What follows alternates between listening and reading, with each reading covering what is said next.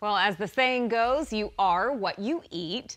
But could additives to meat or the caffeine in your drinks really impact someone's ability to grow? Team 12's Michael Dowdna is verifying it for us.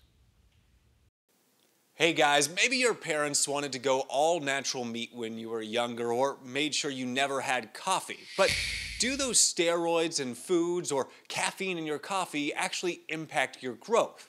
We're verifying. Our sources, as always, come first. We talked to Dr. Andrew Carroll and used information from the Harvard Medical School. First, let's talk about what you may be grilling up.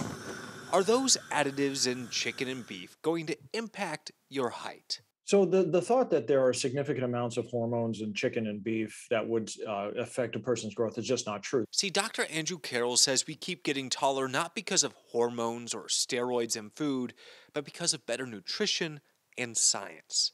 Those are the big three: just sanitation, healthy eating, healthy lifestyles, and vaccinations. So what about the caffeine that can be our go-to pick-me-up? Caffeine not doesn't by itself stunt growth, but caffeine affects sleep. According to the Harvard Medical School, there is, quote, no scientifically valid evidence that coffee can stunt your growth.